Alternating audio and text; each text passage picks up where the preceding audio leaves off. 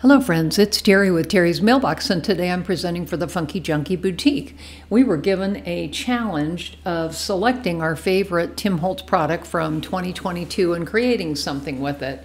And for me, this was the Botanic Garden stamp from Stampers Anonymous, along with distress watercolor pencils. So I had a blast doing this. So again, here is the stamp set. And what I'm going to do is I'm going to use the two floral stamps, not the butterfly stamps. And then I'm also going to pull in my distress watercolor pencils, which I just finally got the entire set. So you can see I've arranged them in rainbow order. So here I'm kind of playing with my etc. tag, kind of looking at how I'm going to arrange the flowers onto that background. So I've got a pencil here and I'm just kind of trimming around or marking around the outside of that tag, and then I'll pull out my tonic trimmer and trim it down. And I ended up doing two tags.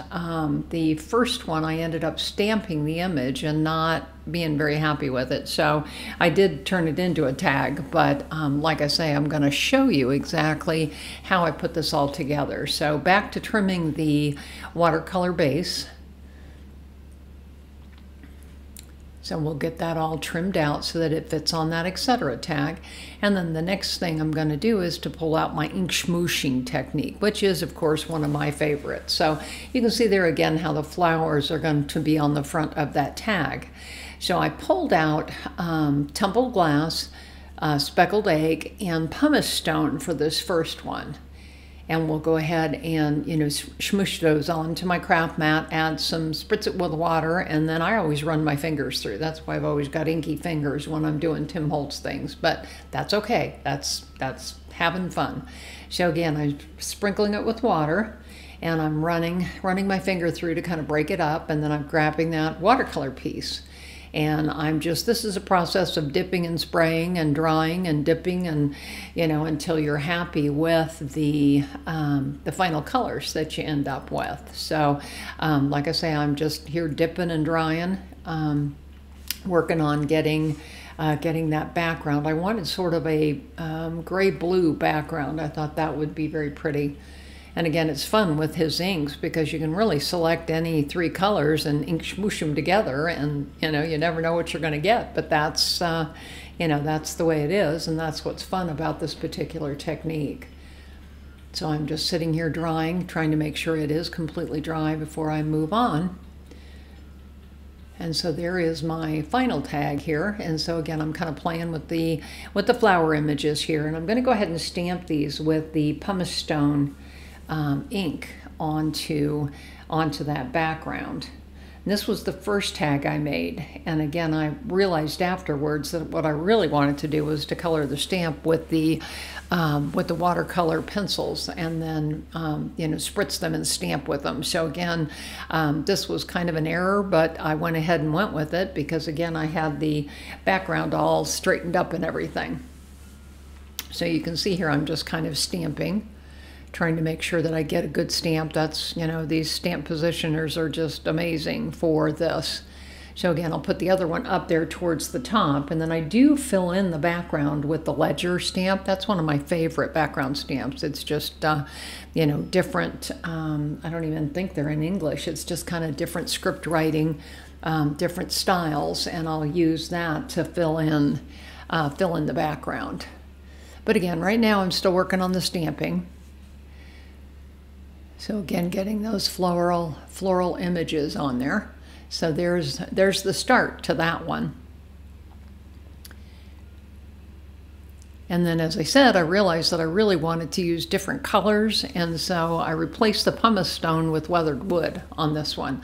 And so we're kind of going to start again, but that's because I want to use the watercolor pencils. So the first thing I did was I'm using hickory smoke ink and just trying to ink just the written verbiage in the background, and then I'll pull a paper towel out here to kind of clean off where I overstamped. So we'll go ahead and and stamp that, and it might take me a couple of tries here to get a really good image. So again, still just kind of working on working on it, and I'm going to pull out my Distress watercolor pencils. So I'm using the Rustic Wilderness and Peeled Paint, and what I'm going to do is I'm dipping the tips in water, just regular cup of water I have off to the side, and I'm going to go ahead and just color in these sections. So I started with antique linen here actually, and then decided that was way too light, so I moved on to Peeled Paint and Rustic Wilderness later on.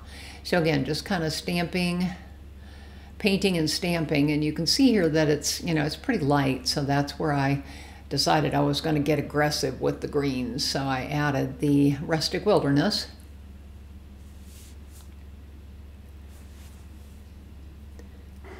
So we'll go ahead and fill in and spritz and stamp and spritz and stamp, and you know, it's a process, but that's you know, that's how these work, and it's just they're fun to play with. They're really fun. I'm so glad that I bought the entire set. So now I'm moving on, using some different colors. So this is the Wilted Violet, and so we'll go ahead and just color that big bloom, and then we'll go ahead and spritz it again. And the reason my pencil keeps leaving is I've got to dip the tip of it in water to kind of soften it up. So here I've got just a spritzer, and I'm just spritzing it, and we'll go ahead and stamp that. And I'm using a stamping tool, pressure tool. And so there's that one. So the next thing I'm doing is moving on to doing the lower one, and I turned it upside down so that I could actually get to those letters. I'm right-handed. It was just easier to flip the whole MISTI around. So again, we'll go ahead and clean off some of the sections there, and we'll go ahead and stamp.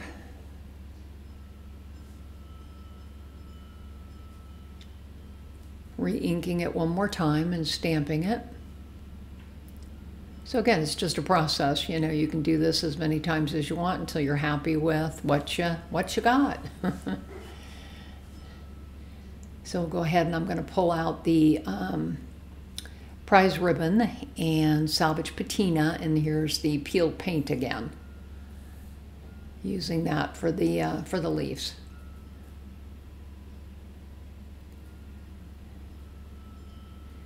And then I'm adding just a little bit of the darker green here, trying to make sure I get it all covered. And I kind of peek at the front to see where the leaves really are, because sometimes with the red rubber stamps it's a little bit hard to tell.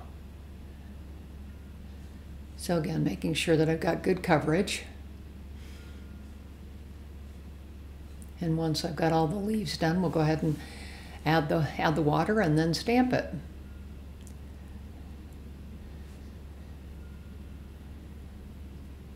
So I decided to go ahead and start with the salvage patina on there.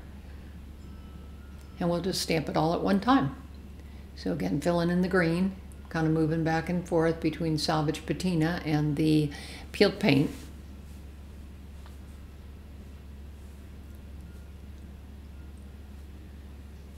And then I'm also adding a little bit of the deeper color there towards the center, kind of to give it a little bit of a highlight. So again, we'll spritz it again. I got to move my magnet here a little bit, and we'll go ahead and stamp that on down. And then I ended up afterwards going back, and I actually already removed the stamp from the positioner, and then decided, oh, I probably needed to get a little bit darker there with the turquoise. So I just kind of colored the turquoise section in the one leaf and just re-stamped them, and just tried to match them up as best as I could. And if you look real close at the final product, you can kind of see that. But again, I don't worry about it.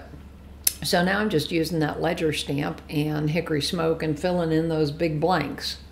And again, this one's a great stamp because, again, it's got so many different types of verbiage on it and different handwriting, and it really is a nice one to fill in the background. So there, I've got that part of it done. And the next thing I'm doing here is I am going ahead and applying Collage Medium. Now I did take it into my sewing machine and kind of stitch around it a couple of times using kind of a dark blue gray type of thread. And you can also see that I selected 2 sentiments from the Observations set. That's number 434, and went ahead and stamped that in Uncharted Mariner, and then had it in my positioner and then put clear embossing powder on top of it. And I do that often if I'm trying to really enhance the verbiage. So again, here is that final one. And I went ahead and did a bow out of the Mariner. And so here's that first one. So you can see I stitched around that one as well. And I'll use that at some point. I'm not sure what for, but I will do something with that. So there's both of the tags that I made today. And again, it's Terry with Terry's Mailbox. There's a subscribe button at the lower right-hand corner. I'd love to have you subscribe to my YouTube channel. And again, also check out the Funky Junkie Boutique for all these fun things.